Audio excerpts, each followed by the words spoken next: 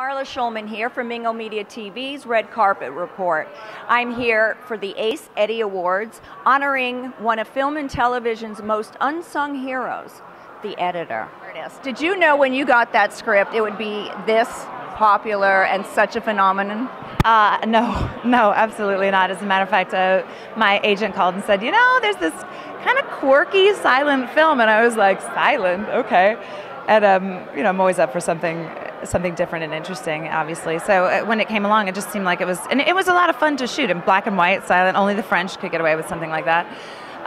But then my friend Christine and I went to Cannes because we were like, it's Cannes, let's go, because we can. Sorry. And then there was this 20-minute standing ovation, and we saw it, you know, with and we saw it in an audience filled with not just Americans. So a lot of people speaking a lot of different languages, and that's kind of the power of this film, is it's transcendent, and you can, anybody can, it's a universal film, and I think just seeing the power of that and seeing what it does to people, it was totally a surprise, and one I was really excited to be a part of.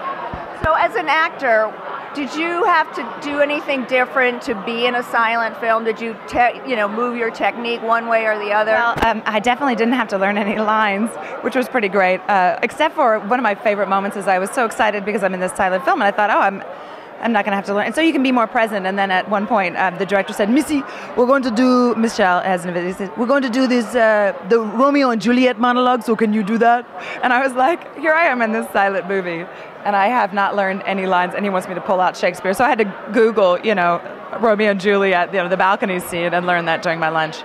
Because, you can see, people can read lips. But other than that, I mean, it's very similar acting, other than when I was in the film, within the film, when I was playing a bad actress. So I was kind of doing a little of that. Michelle was like, that maybe is too much. Well, thank you so much, and good luck with the artist. Congratulations. Thank you.